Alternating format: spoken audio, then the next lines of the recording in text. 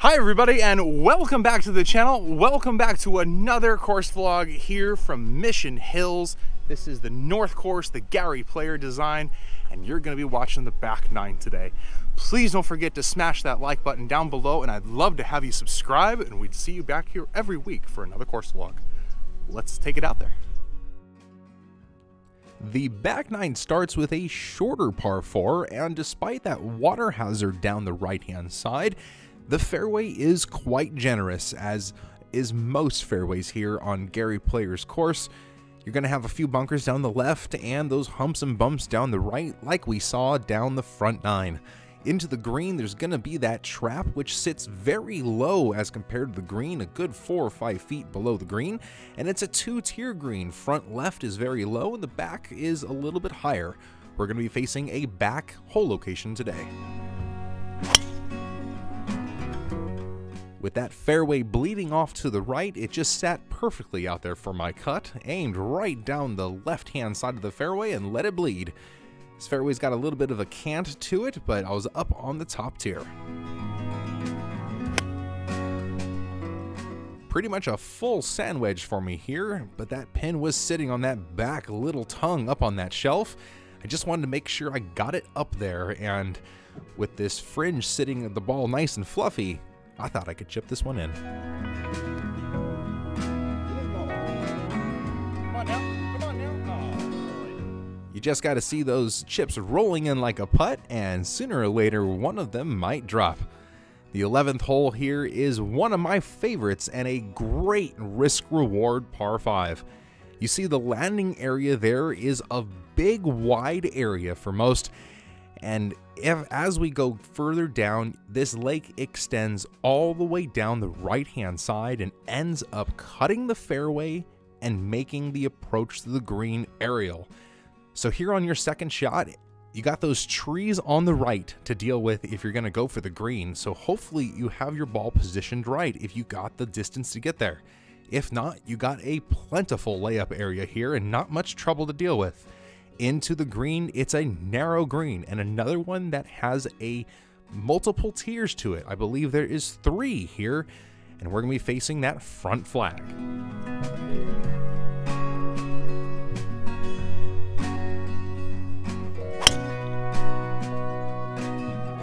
Just had to trust that cut because that fairway was nice and wide out there. I got a good soft bounce in the fairway and it rolled out just here into the fluffy stuff, but on a straight line on the right side of those trees, it was 245 to clear the water, 257 to the flag. For me, that's all I got out of a 2-iron, and when you try to hit it a little bit harder, I tend to yank it a little bit, and it flew the distance it needed to, but it was up here on this bank. I had to play this delicate chip shot down the bank, down to the front tier, and down to the flag. Got one to sit here about 8 feet away, and had a nice look here for birdie. There we go, able to roll that one in, get it back to even par, and we're on to a nice short little par 3. The shortest one on the course, in fact, and it's got another tiny, delicate little green, very, very narrow. That hole location here is different than you see. We are facing a middle hole location.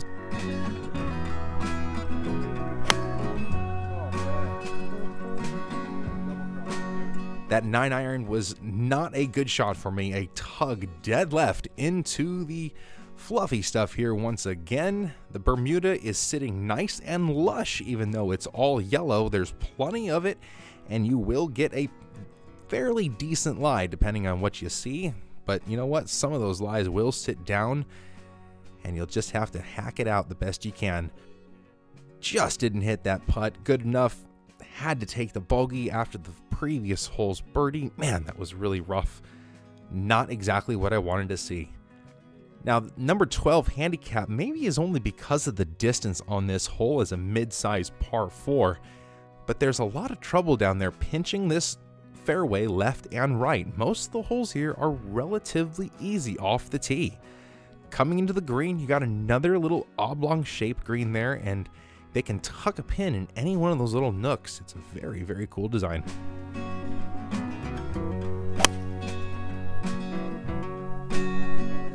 a very awkward tee shot sitting next to this water hazard here, even though it really doesn't come into play too much off the tee unless you really yank it to the left. I pushed this one off to the right. Had the ball sitting above my feet here in the fluffy stuff again, and above your feet, you tend to yank it. I tried to compensate for it, but I didn't compensate enough. Hit it just over the flag up here on this hill, had to chip it over the maintenance crew and down onto the green, and man, I got some bite on that chip shot. Chipped up to 10 feet here, gotta roll in this par putt. Oh boy, that's not what we want to see, rolling it all the way by, but hey, sometimes you can just walk it up, knock it in lefty, even if from 5 feet away for the bogey. The 14th hole is a nice 400-yard par 4 from the tips, and that water hazard we saw on the last hole is going to come into play here as it parallels it, going back the other direction. So if the wind is in play, this is the absolute other direction. A wider fairway, as we're used to seeing here on the course. That bunker is kind of protected by the trees, but it will catch any ball that's rolling down the left-hand side.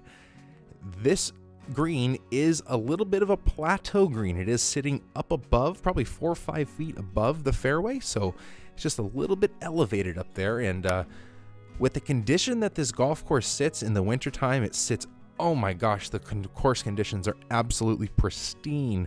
Greens were running perfectly at about a 10 or 11, and they're really bouncing really firm. Had to take my drop off the cart path here, and didn't quite want to get wet from that sprinklers there from the neighbor's yard. Was able to hit a gap wedge here to the center of the green, and had a nice look for birdie to redeem those back-to-back bogeys. But that putt just didn't want to drop. Trying to get another birdie here to kind of salvage this round a little bit, but hey, you know what? I will take the tap-in par and get off that bogey train. Back to the last par 3 of the day. It's a relatively normal green, I'd say, here. And you got that bunker shaped all the way around it. Kind of a cool little bunker design there. Nice 8-iron or 9-iron here to the middle of the green.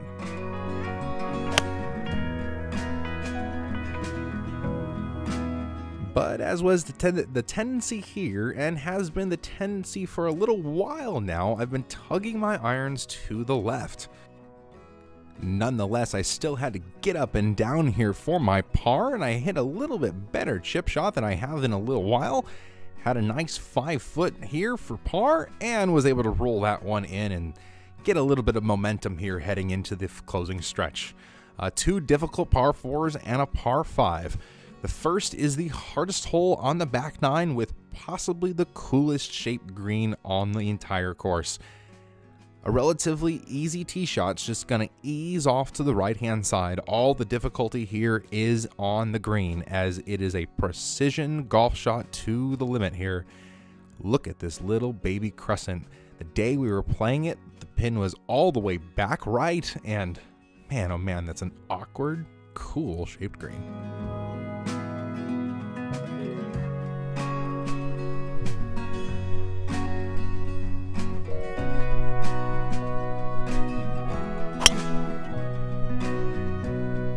Luckily, the cut on the driver was working today. The hole flowed to the right, and it was a comfortable tee shot for me. Was able to air that one right down the middle.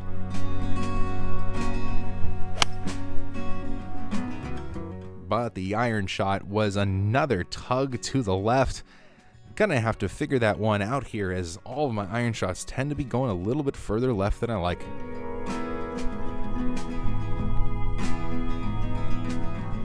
In an attempt to get up and down like I did on the last hole, didn't quite hit as good of a chip shot, and this time I faced about 25 feet for par, and to be honest, when it's this far away, you really think you might be able to make it, but you definitely don't want a 3-putt.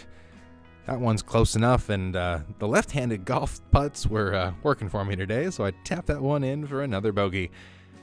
Last par 5 of the day, sitting almost 600 yards. It's going to be a almost guaranteed 3-shot par 5, especially with the trouble down near the green.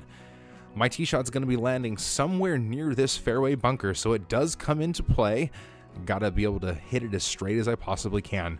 Coming into the green here, we got a multitude of fairway bunkers down the left to catch any kind of layup shot, and those two little trees do kind of help you as the fairway kind of elevates up here to the green. It's a little bit of a blind plateau, so you got to know to not go further right than those two trees.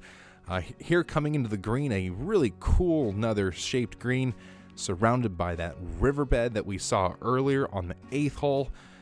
Plenty of difficulty here to this middle flag today.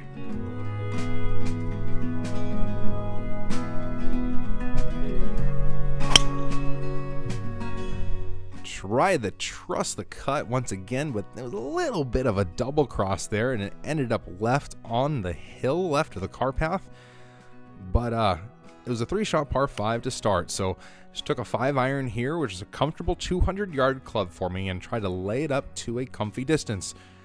Didn't go quite as far because of the awkward lie, and I had a full 120 gap wedge here to this flag, and thought I actually connected with this one pretty good and gave myself a decent look for birdie here, but I got up to the green, which was a little bit blind, and oh man, it was just sitting right here on the fringe. But I almost chipped one in earlier, and I was thinking I could do it once again.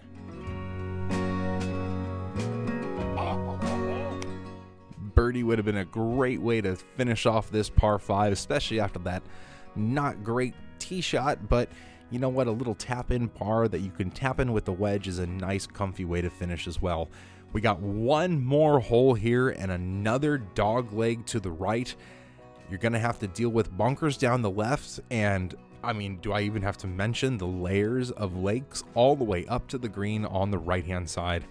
Playing 410 yards from the tips, it is a kind of a mid-sized par 4, so you should be able to take your driver and just smash it on down that fairly wide fairway. Off the tee, the fairway does sit at a comfortable angle, and it does make it look very, very wide.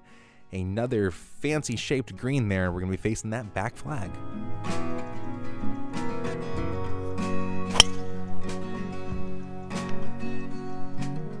There was that cut I was playing all day. It was comfy, and I actually hit it through the fairway up into the hill, just on the side of it here, up in the rough.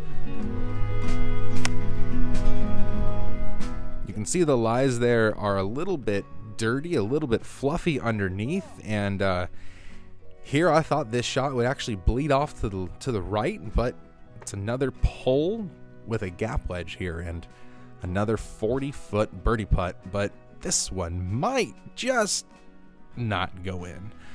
A little tap-in par to finish the day. Thank you everyone so much for joining us today. I do appreciate it. Don't forget to smash that like button down below. Subscribe if you haven't already. I'll see you again next time. Later.